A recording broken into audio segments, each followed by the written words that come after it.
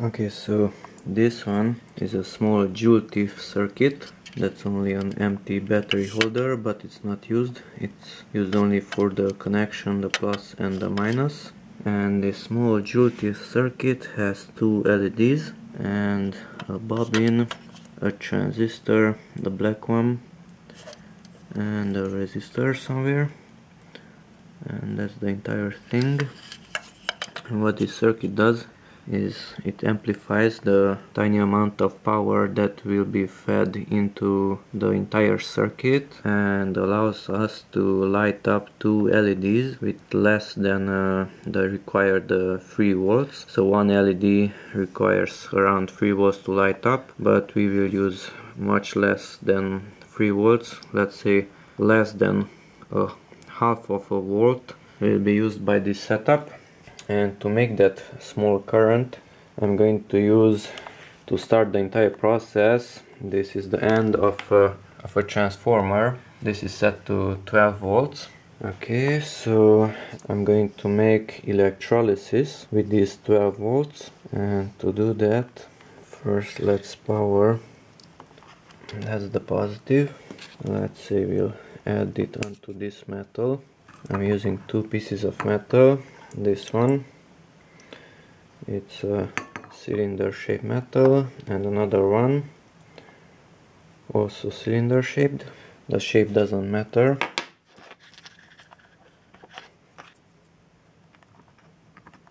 Okay, so that's there.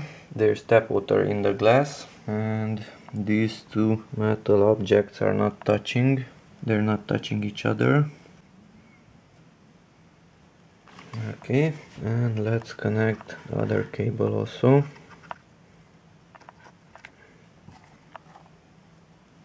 And we should see some bubbles shortly. There is no electrolyte in the water, but as you can see there are some bubbles in the water.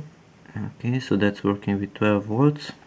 And after this I will place the JouleThief circuit here. I will disconnect the cables from the 12 volts, which comes from the transformer, and I will connect this part, which now it's making electrolysis, to the JouleThief circuit.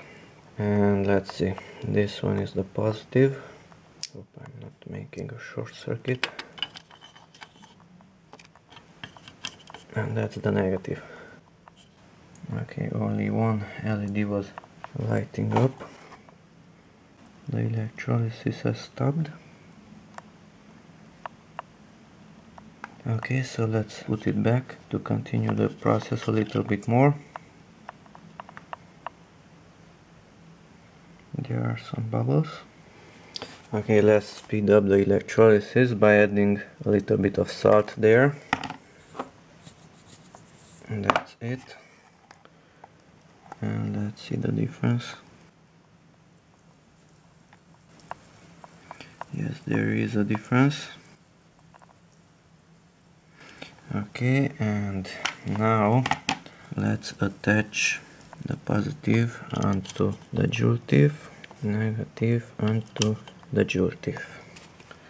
And the JouleThief is lighting up. Oops, short circuit again. The LED is getting brighter.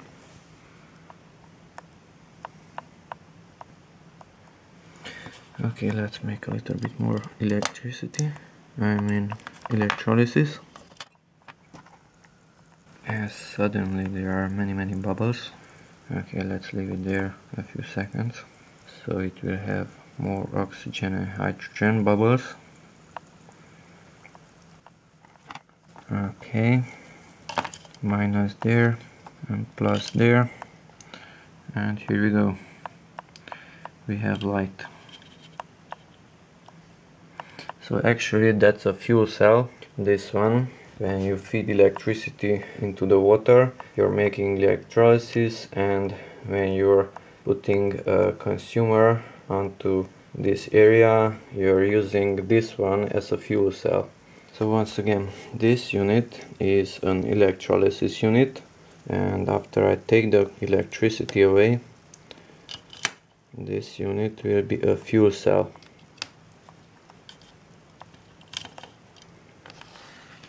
So the electricity is taken away, and the water, hydrogen and oxygen and the metals are acting as a fuel cell, providing electricity to the consumer. And it's dirty. Dirty because I use salt, and the metals are not too pure either. Okay, that's it. Thanks for watching. Bye bye.